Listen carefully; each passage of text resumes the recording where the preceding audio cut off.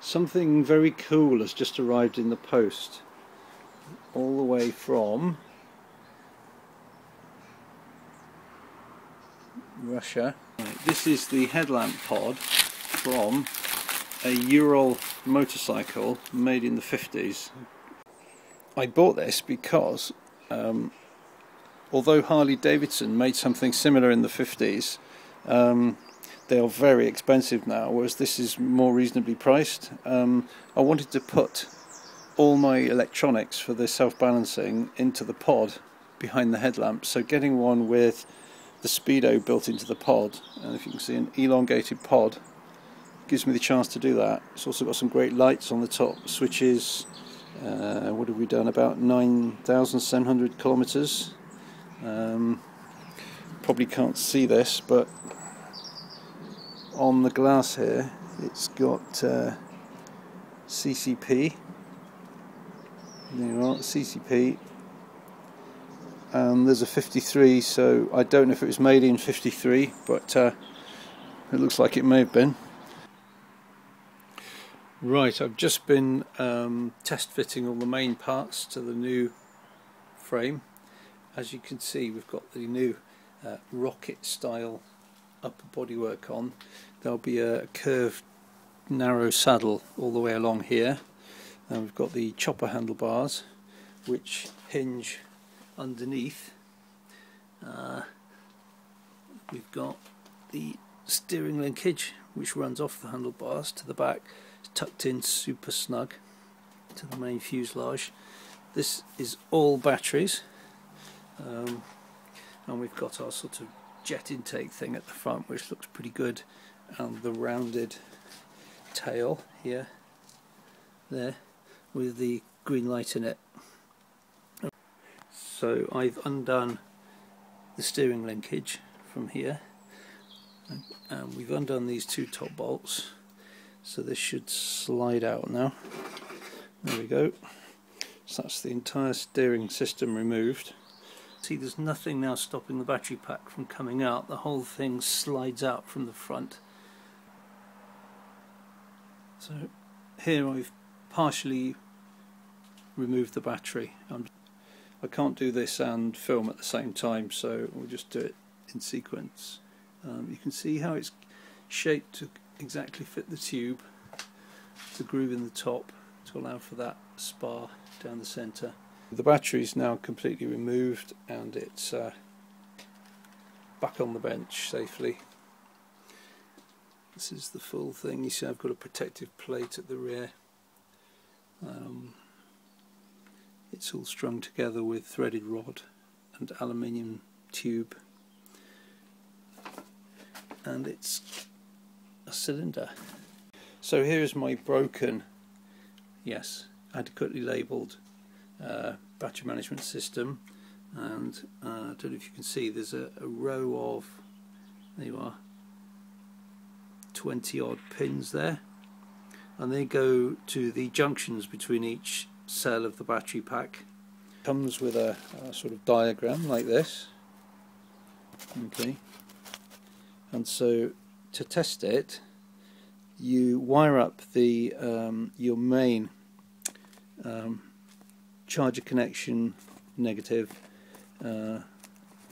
power out negative, battery negative to there, and then you work your way along. You put your the black wire, if you like, of your multimeter into this pin of the plugs that you will have soldered, you know, to each battery junction, and then you work your way along with the positive, the wire of your multimeter, and it should go up in steps of about 3.3 volts. So the negative wire of my multimeter is in the first, connected to the first wire, which goes to battery negative, and we're now got the positive wire of the multimeter in the line of pins here, and it's reading 3.3 volts.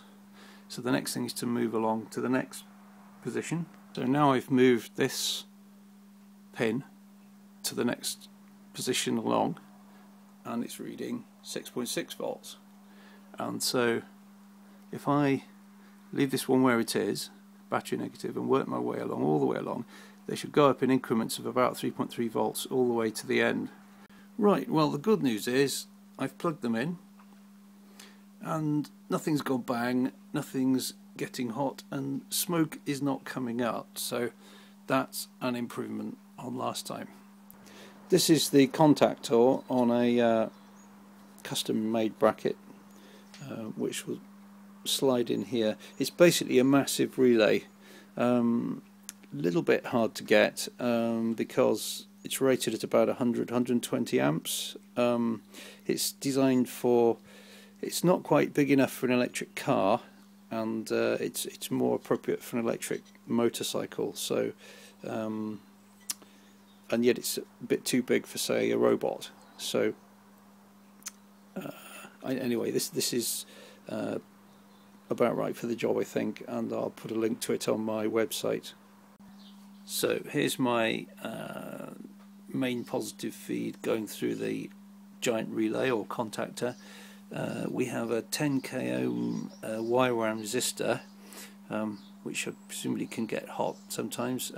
The idea of that is it allows the big smoothing capacitors in the Kelly controller at the rear of the machine to slowly charge up, so that when you connect the power properly with the contactor, you don't get a massive current slamming through as it charges up the capacitors. The idea is that they remain fully charged all the time. You could argue that this would drain the batteries, but the idea is that it's like a reservoir. Once the capacitors are full, they're full, and no more current will flow unless there's a fault. So that's that. Then on the side here, these are the contacts for the coil of the contactor, which will energize it when I turn the ignition key. The ignition key is one of these normal, I don't know if you can see that there.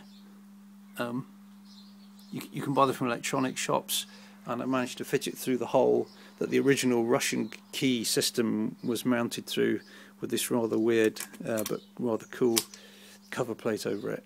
So that's quite neat.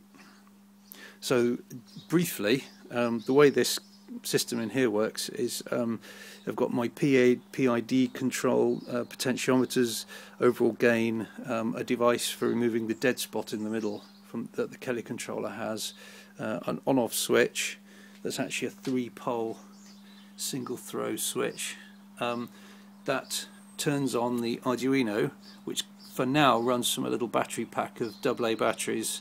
I just like a nice smooth separate supply for my balancing software, at least initially, till I'm confident everything's working. By taking the lens off the motorcycle lens off, it gives me access to all the electronics. It gives me access to the programming ports of the Arduino Mega that's sitting in there. There's a, you can see down here, SparkFun IMU there.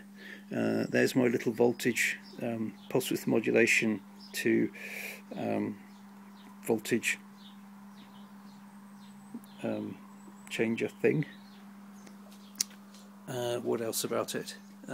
This box under here, which isn't properly mounted yet, that converts 70 odd volts from the battery pack to 12 volts, which is then fed to the ignition switch and then goes to the coil of the contactor. You can't see it, but between these two there's a huge flyback diode which stops as the magnetic field in the coil decays. When you turn the switch off, it produces a really high voltage as the magnetic field decays, and that can short everything out. So the way you get around that is with a diode. Everything's wired up and tidied up. You might be able to hear the contactor clicking now. So if we turn on the power and then turn the key, we should hear a click. Okay, click on, click off. Good.